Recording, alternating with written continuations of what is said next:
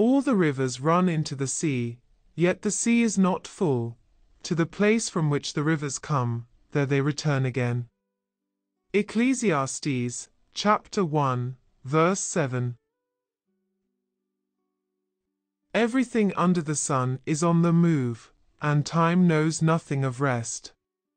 The solid earth is a rolling ball, and the great sun itself is a star obediently fulfilling its course around some greater luminary.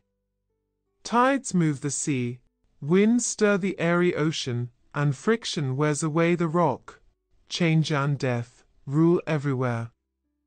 The sea is not a miser's storehouse for a wealth of waters, for as by one force the waters flow into it, by another they are lifted from it. People are born only to die. Everything is hurry, worry, and irritation of spirit. O friend of the unchanging Jesus, what a joy it is to reflect upon your changeless heritage. Your sea of bliss will be forever full, since God Himself will pour eternal rivers of pleasure into it. We seek an abiding city beyond the skies, and we will not be disappointed. The text before us this evening may well teach us gratitude. The ocean is a great receiver, but it is also a generous distributor.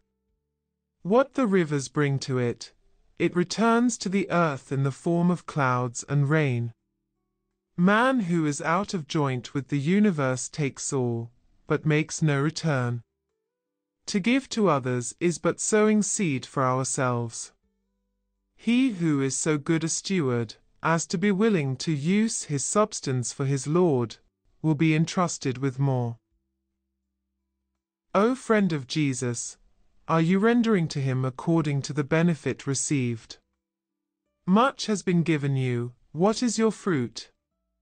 Have you done all? Can you not do more?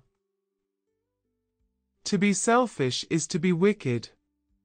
Suppose the ocean gave up none of its watery treasure, it would bring ruin upon our race.